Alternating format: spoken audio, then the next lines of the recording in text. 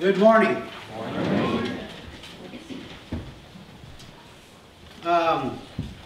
We actually have a couple of Ask the Pastor questions that I've kind of been holding on to for a couple of weeks. I'm going to do one today and one next week. The question is, if God is all-knowing, then why is there a constant battle between God and Satan if God already knows if you're going to heaven or hell?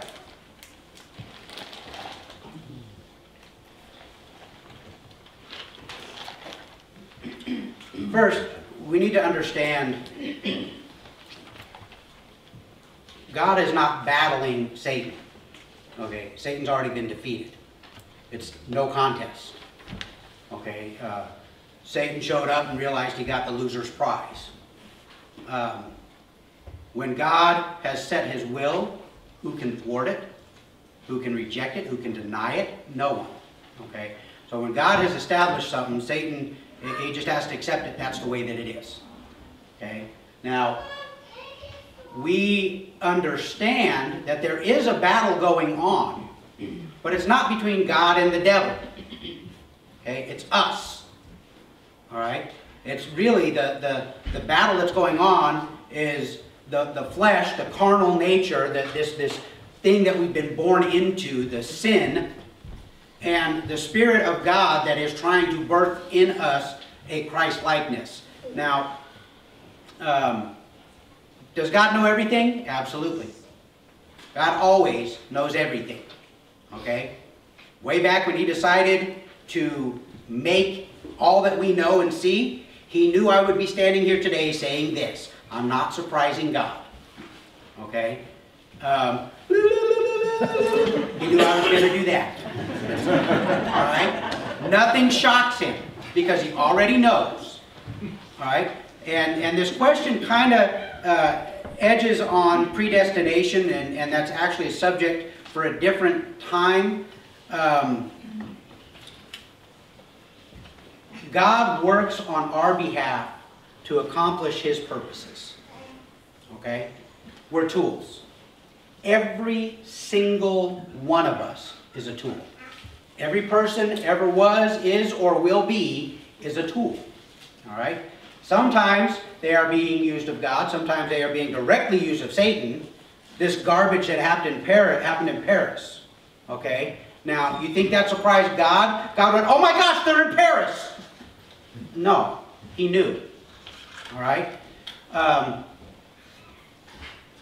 Why does God allow some of these things to happen? I don't know.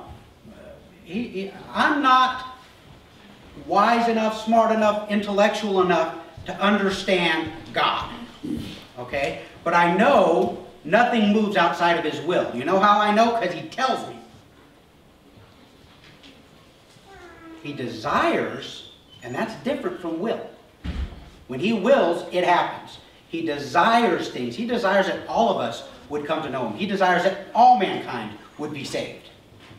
Okay? This is that whole thing with why in the world did God put the apple in the garden, or the pomegranate, or the mango, or whatever the fruit was?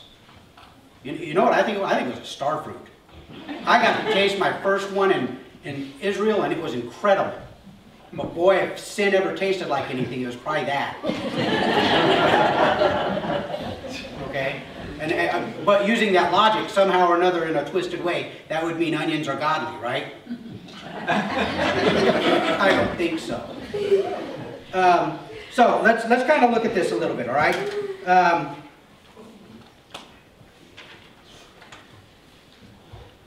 First, I just said we're tools of God. You understand that the sinners, those that are not saved, are also tools of God? Do you understand that they move according to his purposes and his plans? They are as confined and constrained to that as we are by choice. We choose to allow God to move in us, but they don't choose that. He just uses them. It's like a chessboard. This pawn may say, aha, I'm going to go over here. But it's God that moves them. It's God that puts it in their heart to do that. Look at the story of Nebuchadnezzar in the book of Daniel. Look at Cyrus. Look at all of these things throughout Scripture that God said, this is going to happen. I have caused and purposes to happen. It will happen. This is part of what makes me so confident in the things that I'm looking forward to. The things that have not yet happened will happen. Why? Because the things that he said would happen happened. He said, a virgin will conceive. He said, the baby would be born in Bethlehem. He said, that child would go to Egypt and come out of Egypt. He said that child would grow up in Nazareth. Okay? All of these things he said would happen, happened. Now, just using our logic, can a virgin conceive? So when he writes that, I mean, you got to think, all right, God, how are you going to do this? I mean, you parted the waters, you led us through. You drove out the inhabitants of Canaan before us, but a virgin conceived? I would have been hesitant to write that.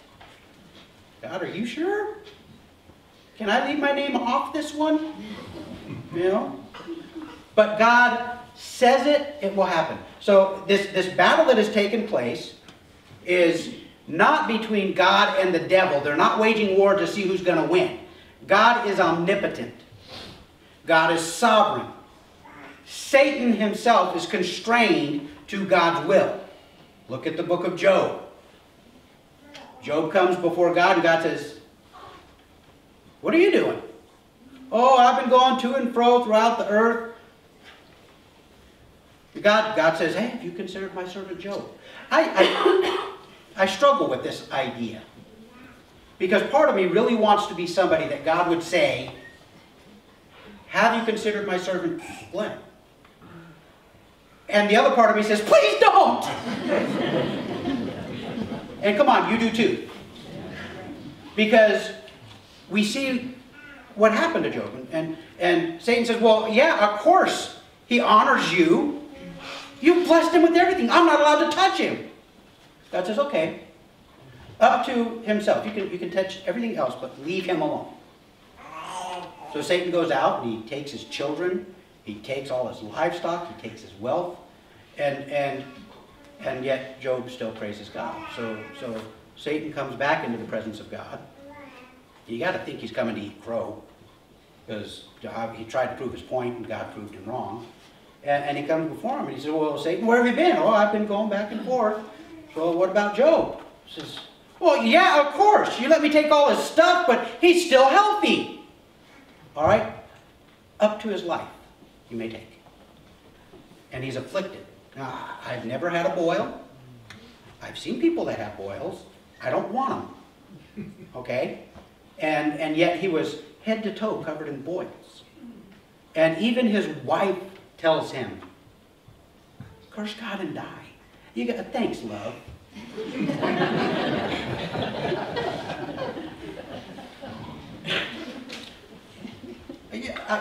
This is the first time you see her. Job, just curse God and get it over with. God set the boundary for Satan. He does that in each one of our lives. And he says you can come this far and no further. Sometimes he comes really close, doesn't he? And other times he's held off at a distance. Have you ever had a time where you were just tired? You were just beat up. And God said, you know what? Leave her alone. Leave him alone. Right now, I'm going to deal with them. They need my ministration. You back off. And then in that moment, God comes and he settles on you. And you feel the restoration of your spirit, your soul. You feel yourself being revitalized. You feel a personal revival. Because God has allowed you to come to that point. And that's usually the point where we do what? We fall down on our face and we call out to him. God, help me. And then he says, all right, Satan, enough. Back off. Okay? So this struggle is not between Satan and God. God's already won. God had never lost his authority. He always had it. He always will. Okay? So what is this? You know, if God's all-knowing, I know there are different aspects of theology, my personal answer is God allows us to be stupid. Okay? He allows us to do things outside of His desire for us. God desires good for us, doesn't He? Isn't that what Scripture says? My plans for you are good. I want good for you. I mean, the whole point of Christ coming to the cross is so that ultimately in eternity we have good. Right? Okay? So, if He wants good for us, why does bad happen to us? Because one of two reasons. One, we're stupid. And we keep pushing the bubble, and God says, fine, you want it? Take it. And then you pick up that poison apple and go, ooh! Okay?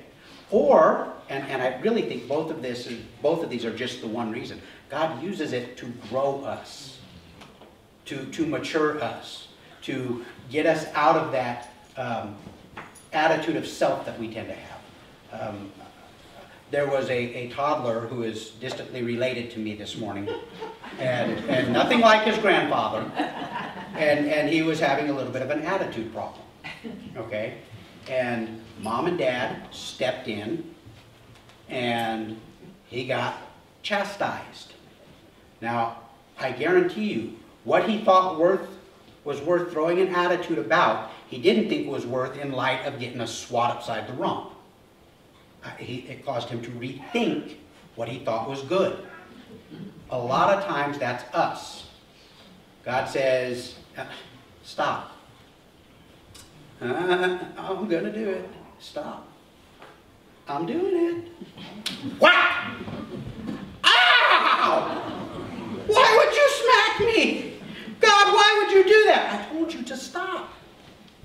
Okay? You know, some of us, God speaks to very kindly. I love the way God speaks to my wife. Because she listens. And He says, Christy, you need to not do that. She says, okay, God. And He says, Glenn, don't do that. What? Glenn, don't do that. This? Glenn, boy, I'm going to pop you upside the head if you don't stop. Wow, man, you don't need to get mad. I'll stop. Okay? So some of us, we need the gentle encouragement. Some of us need the stick upside. Okay? So it's not a contest between God and the devil. It's God growing us as Christians. It's God growing us, maturing us, developing in us the fruit of the Spirit, and getting rid of all of the acts of the sinful nature, the flesh, the ick. It's getting rid of all of that and replacing it with good stuff so that we become Christ-like. Okay? We don't want to be self-like because there's not a lot to like about self. We want to be Christ-like. Okay? So, the answer is up here on the table for the one that asked that question. I've given some scriptures and some other things to look at. We are in the Thanksgiving season. Not Christmas yet. Okay? Let's take these one at a time and fully enjoy the one we're in before we move on. I mean, the way we're doing this, we're going to see 4th of July fireworks up the day after Christmas. Very close. Thank you for disappointing my whole holiday season. Okay? We're in the Thanksgiving season.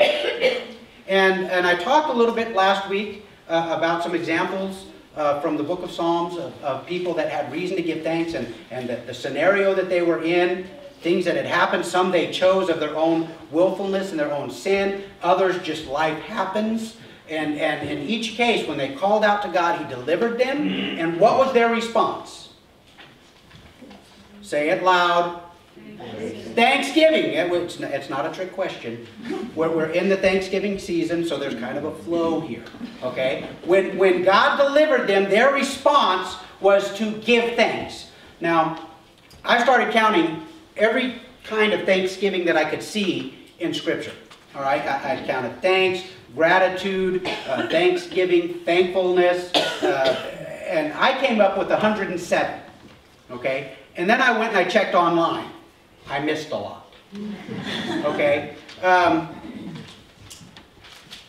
Depending on your translation, depending on how the words are used, the NASB, which I like for things of this purpose, I think it is the best word-for-word translation out there. Okay? Personally, I don't like the way it reads. Okay? Because they're doing a word-for-word translation and the syntax and things don't carry over to the English very well, sometimes it's kind of hard to read. You're looking at an article and you're trying to figure out, does that apply here or does that apply there? Okay? And unless you're a Greek or Hebrew scholar, it's kind of hard to read. So I like the NASB for study, and I really recommend if you don't have one, get one. Okay? Use that to study by.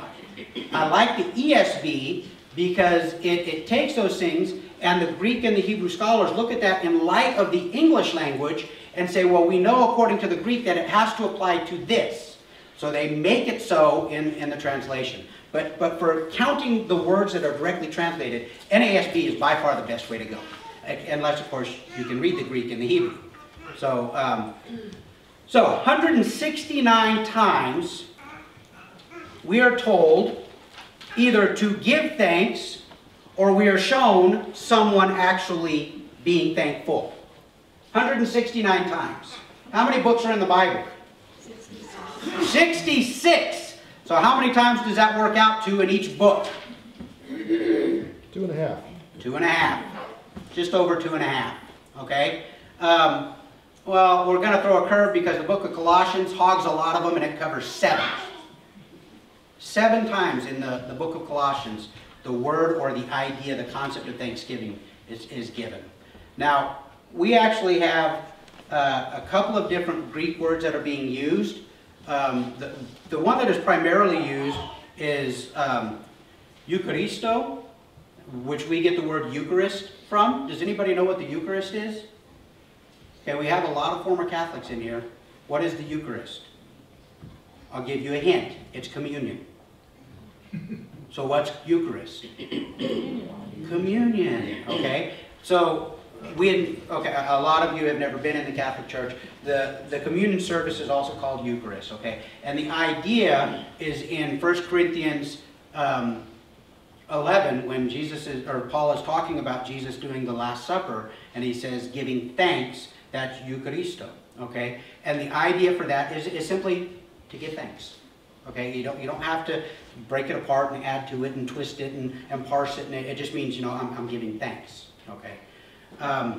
There is also homologio, which also has exologio in it, but the idea is to proclaim and to speak forth thanks. Okay, so the one is just the nature of thanksgiving. That's something that is inside, both here and here. And the other is birthing it out. Okay? And that kind of covers 2 entirely different things. First, we're giving thanks to God. We are actually honoring Him for all kinds of things. And we're going to talk about what in a minute. All right? But if we are speaking forth thanks, it's got to be here first. Okay? Now, it's a process we learn. Going back to that same whatever person's grandson, there's a process that they have to learn to say thank you. Okay? And sometimes it's a difficult process because mine. I don't care if it was yours, it is mine. I don't care if it's in your hand, it's mine. And then when you give it to them, you are just setting things right in their world. You're the one that messed it up, now you're fixing it. You should thank them. Okay? But then we do this whole thing. Oh, now you have to say thank you. Why? You say thank you. You ain't eating that until you say thank you. This is how it works, folks. Grandpa got all kinds of sticky hands. Say thank you. But guess what? You ain't getting it because I can't get it off my finger. Okay? And then they start learning, oh, if I say thank you, I get mine. And then they kind of learn. They come walking up, thank you. No, this is mine. Go away. son, your son needs you. But there's an idea, there's a practice, there's a discipline that goes into learning to be thankful, isn't there? And this is the idea that I really want to kind of draw out today. The first word, the Eucharisto, is this is the nature of who you are. Okay? Being thankful. 1 Thessalonians tells us, let's turn to 1 Thessalonians chapter 4.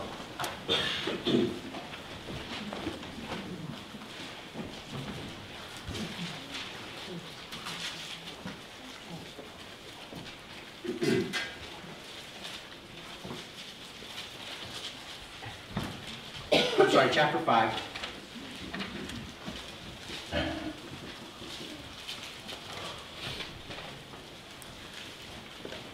Now, one of the things that I really appreciate about God's Word is a lot of God's Word doesn't leave room for doubt. It doesn't leave room for us to question, okay? I really like this in Paul, a lot of Paul's writings. I really like it in James. There's no question with James. James makes things very clear, okay? John tends to have the same thing, but I say that because I want to start off. We're going to start off in verse 15. Actually, we'll back up to 14, okay? Paul is writing to the church at Thessalonica. So, 1 Thessalonians 5:14, and we urge you, brothers, admonish the idle, encourage the faint-hearted, help the weak, be patient with them all. Boy, we could spend weeks on just that, couldn't we? See that no one repays anyone evil for evil, but always seek to do good to one another and to everyone. We could spend more weeks on just that. Okay? And then in verse 16, rejoice always. How often do we rejoice? Always. Is there any doubt as to how often we should rejoice here? He's putting it pretty blunt. He doesn't say, well, rejoice in these kinds of circumstances, and then the other ones you get a bye. He doesn't equivocate at all. He just says rejoice always. Okay? One of the things that I have to learn, because I have to confess, by nature, I tend to be pessimistic. Okay? That's what my wife says that I am. I think I just tend to be the realist. Okay? And you know, they say, well, you know, optimist sees the glass half full, and a pessimist sees it's half empty. I don't want water. Okay? So, God has really been working on me to kind of change the natural bent that I've had and that I kind of grew up with. And rejoicing always is one of those things when things start to go sideways, it's one of the things we least feel like doing. And when things start getting rough and difficult, we don't want to rejoice. But that's the time we need to do it most. Okay? We have had, I'll tell you, two of the most hectic weeks in a long, long time. There are a lot of things going on within the body here at Jesus Community Church. And a lot of it not very good if we don't trust God. And when bad reports come, we don't want to rejoice. And one of the first things that I tell people when bad things come, and I'm learning to do this, is when I feel my attitude start to dip, or I receive a bad report, I turn on praise music. Okay?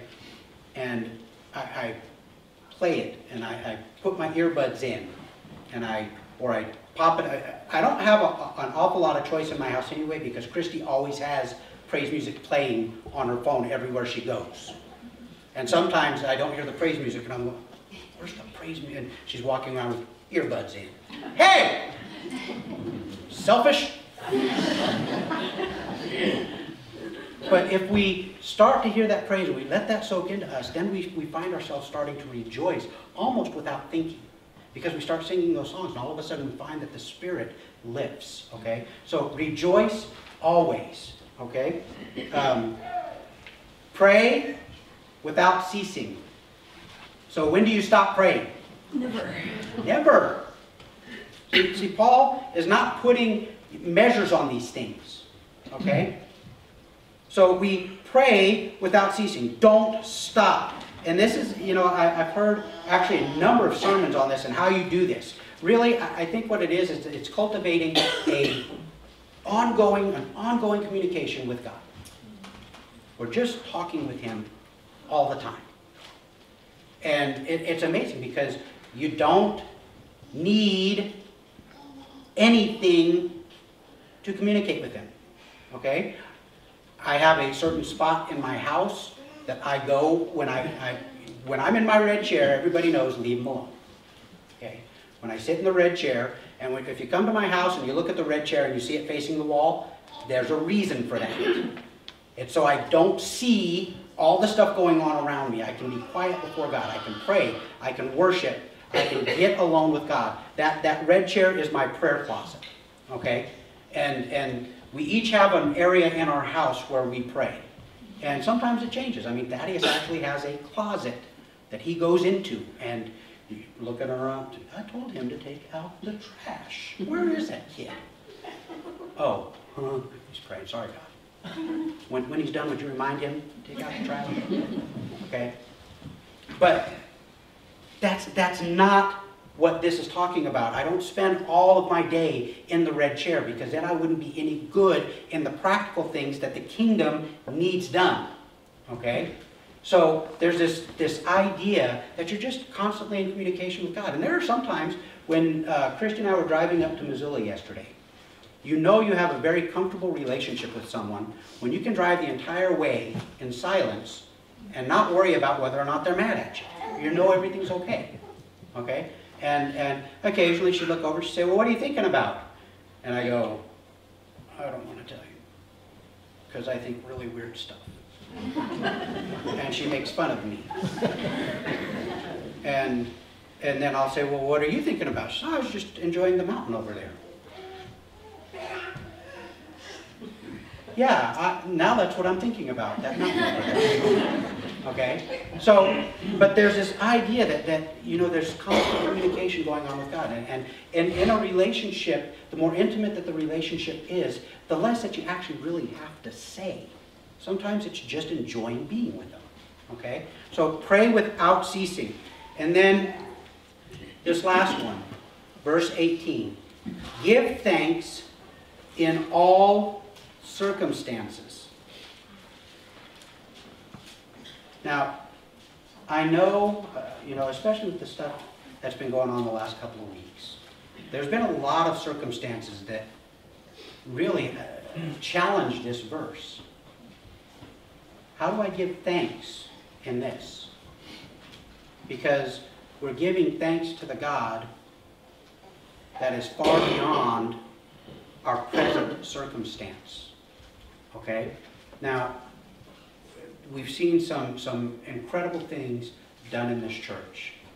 God has moved His hand. We've seen people that were dealing with cancer, and God has put their hand on them, whether through the procedures that the doctors do, or through just miraculously touching them. We've seen healthy babies born. We've seen an incredible testimony of a pregnancy and a baby that was born and immediately graduated to heaven. Okay? And how do we give thanks in those things? Because it's not based on the circumstance. It's based on the God that is holding us through that circumstance. Okay? Because He has not turned His back on us. He is holding us through. And one of my favorite poems is Footprints in the Sand. And I love the idea that there were times in my life where God carried me. There are also times in my life where He drugged me kicking and screaming. Okay? But I love the idea that when things were at their worst in my life, God was right there. okay? And I don't have to give thanks in, oh, great, another kidney stone. Thanks, God. But I can give thanks that He is sustaining me, that He is holding me. And should what we consider the worst happen, and He take me home, really, is that the worst? Isn't that the goal? Isn't that what we're desiring for? Isn't that what we want? I mean, yeah, those that are left behind, we're separated for a time. Okay? But our hope is for what is coming. We live in this hope now, but we receive it then. Okay?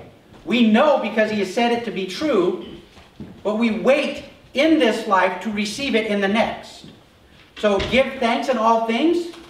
Yeah.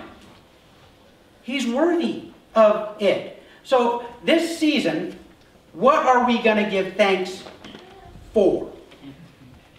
Everything. Okay, so what are you not going to give thanks for?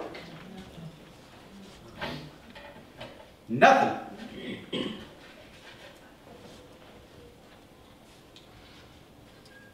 We need to soak this into our bodies, folks, because all too often on Thanksgiving, and I know everybody has different traditions, different things that they do, but most of the day revolves around eating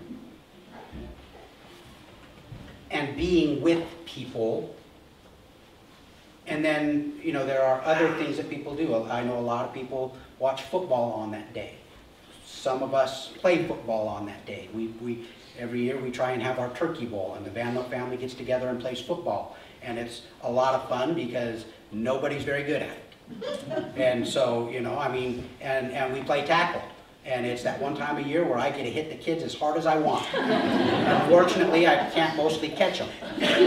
So, you know, but we have different traditions. But all too often, on this day that George Washington established, you understand that Thanksgiving was actually set up by George Washington on November 26th as a day. If you have opportunity, do a little bit of research.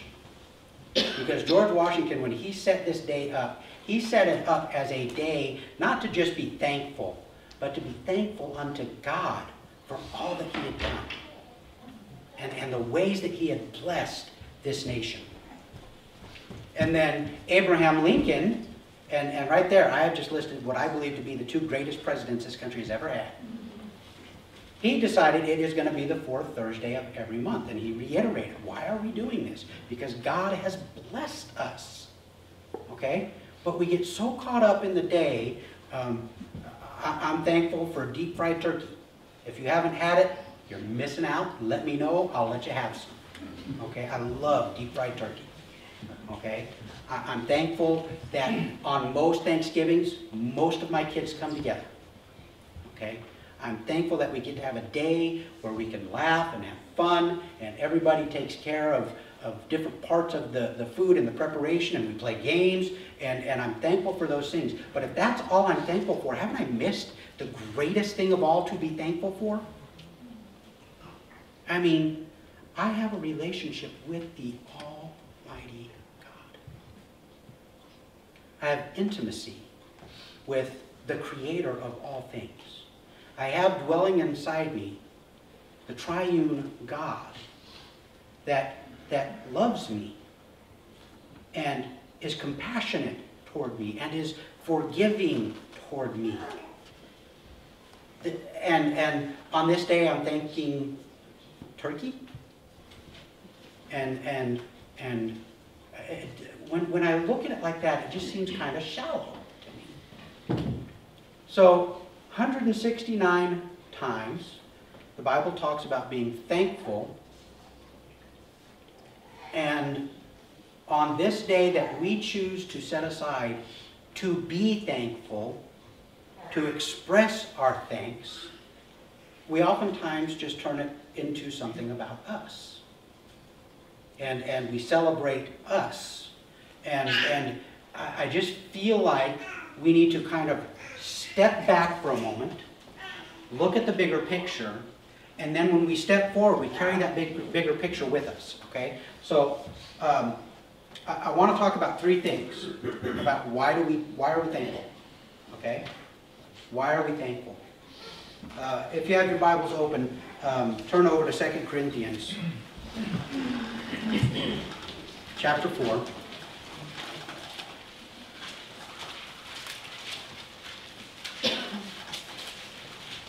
Most Bibles, 2 Corinthians comes right after 1 Corinthians.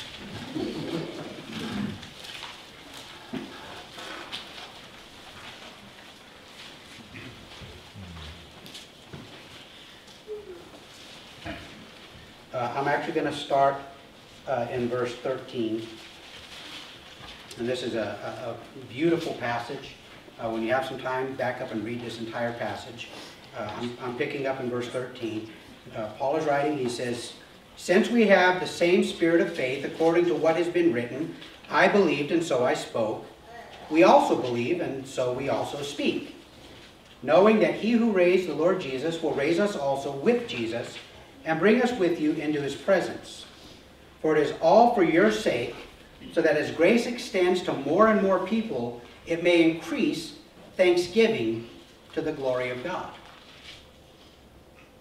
So what we see here is that one of the driving motivations for sharing our witness, for evangelism, for testifying to other people is to increase the thanksgiving which honors God.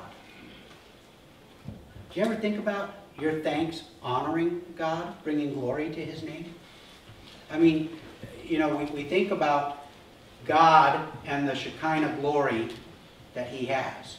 We think, well, how can we add to it? Well, we can add to it by being a people of thanksgiving.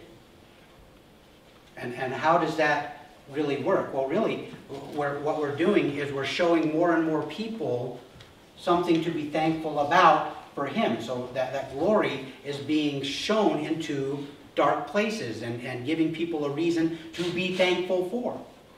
Okay? So reason number one. Why are we thankful? Because it honors God. It glorifies his name. Okay? And honestly, I want to do that. I want my life to bring honor to him. I want the things that I do, the things that I say, the things that I think to be honoring to him. Not to besmirch him in any way. Okay? So, number one. We give thanks because it honors God. Okay? Now, this next one, I've actually got several verses. We're going to hit them pretty quick. So if you don't get to them, come to me after service. I'll give you the references, okay? Reason number two. I actually read part of this morning, Psalm 100. I'm going to flip over there real quick. Psalm 100, I'm going to read verse 4.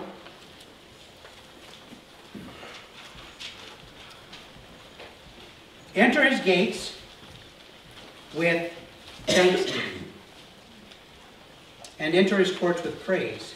Give thanks to him, bless his name.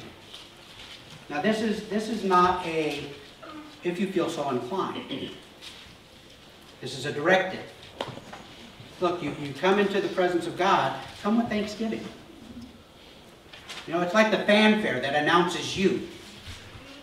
Okay? Remember back in the days of yore, where somebody, an important personage would come in and they would blow the trumpet and they would announce, "This is such and such of so and so and his wife." And the thing that always amazed me whenever I see movies about this, nobody pays attention. They just keep going. But this is your fanfare coming into the presence of God. You come in with thanksgiving, and his head turns and he looks at you. Okay? So we come into his presence. It's directed. It's something that we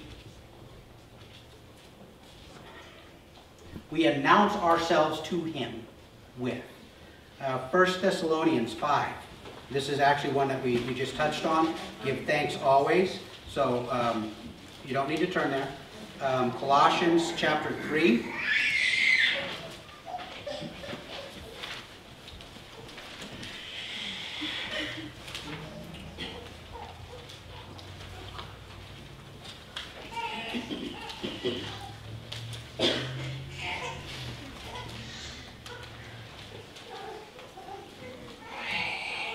Colossians chapter 3.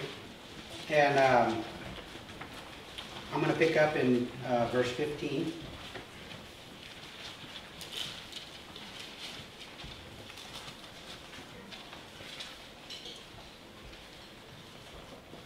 Again, this is Paul talking.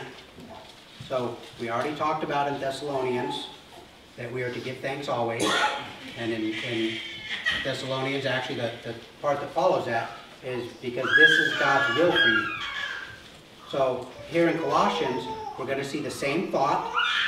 Verse 15, and let the peace of Christ rule in your hearts, to which indeed you are called in one body. Okay?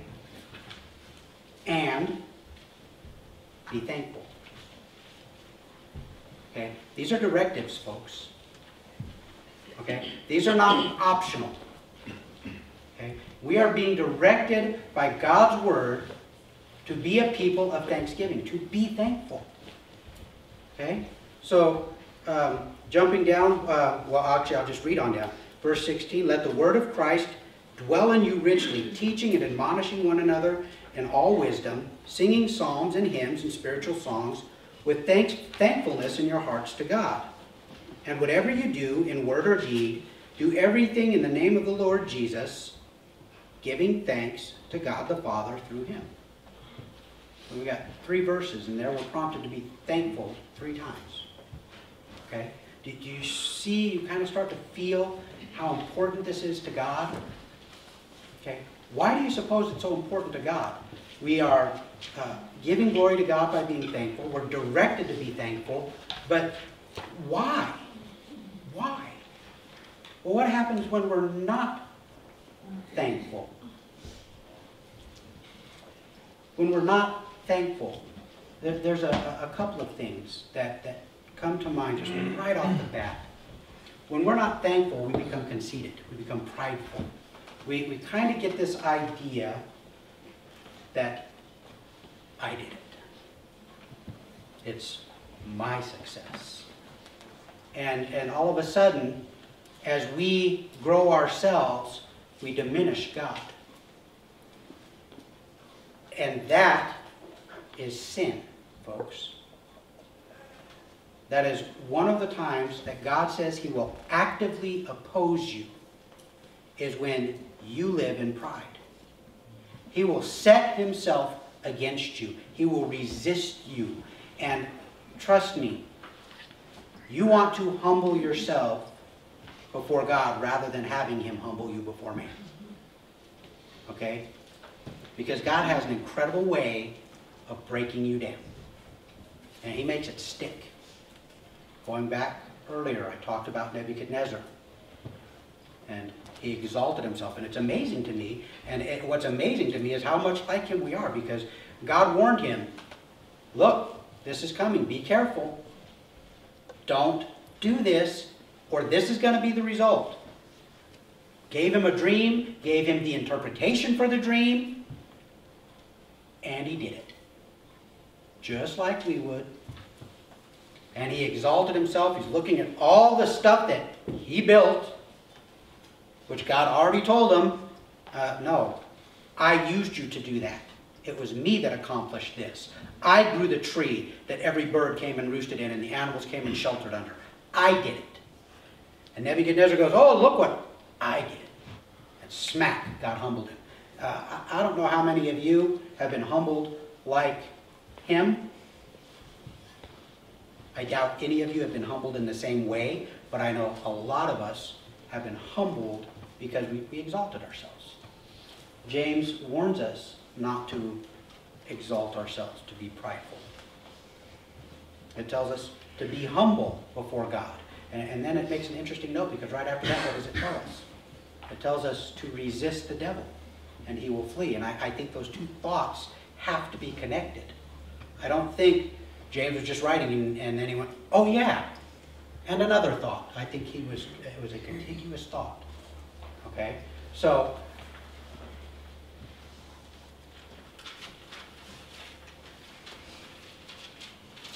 we're going to look in Romans 1:21.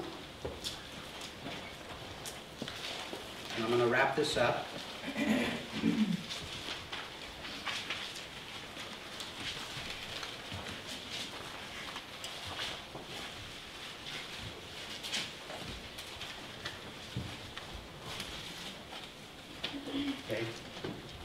Romans chapter 1, verse 21. We're talking about the downward spiral of moral depravity, okay? And there's one verse right here in the middle that I think is key. For although they knew God, who's they? Everyone, okay? They knew God, they did not honor him as God or give thanks to him. Okay, so here's the condition. This is what's setting things forward. They knew him, but they didn't honor him or give him thanks. Okay? And then what happens? This is the follow. But they became futile in their thinking. You ever met somebody that was futile in their thinking? Well, if you watch the news, you have. Okay, I'm not saying that to be smart, because a lot of what is shown on the news is done with the understanding of man in complete ignorance of God. Okay? And we look at these things that happen. Okay? I'll bet you if you watched any one of the major news networks, I don't care, CNN, CNBC, Fox, I don't care which one, I will bet you heard very little about God's plan in Paris. You heard about Allah's plan in Paris. But I bet you didn't hear about God's plan in Paris. You see, this did not take God by surprise. God is speeding things forward to the beginning. Okay? We say the end, but really it's not the end, it's the beginning. Okay? And so we're going to see these things happening more and more. It's like birth pains. As it progresses, they increase in frequency and intensity. Okay? So it's going to happen more and more. So their thinking became futile, and their foolish hearts were darkened. Okay? And we see this in the world today. We see it, look around in our culture, we see it in other cultures. It doesn't matter. If they are separated from God, there's a darkening of their hearts. And the way that the people go about doing things, they reject God, and they don't think right, and they don't have pure hearts, and they're dark. And this is all a result of not being thankful. We reject him, we deny him, we're not thankful for him, to him, and then our thinking becomes clouded and futile, and our hearts are darkened. And I'll warn you, this in measure progresses with Christians as well. Okay? Because as we are less and less thankful, we tend to become more and more grumbling. If you're not looking at things to be thankful for, you will fall into the trap of looking at things to grumble about. And as a people, we don't want to be grumblers, because God has a heavy hand on how he deals with grumblers. Look at the children of Israel in the desert. Every time they would start to grumble, God would move. Sometimes he'd give them exactly what they want, wouldn't he? We want meat! Honestly, it's the funniest thing in the world in school when one of the kids starts laughing when they drink milk and it comes out their nose. All right?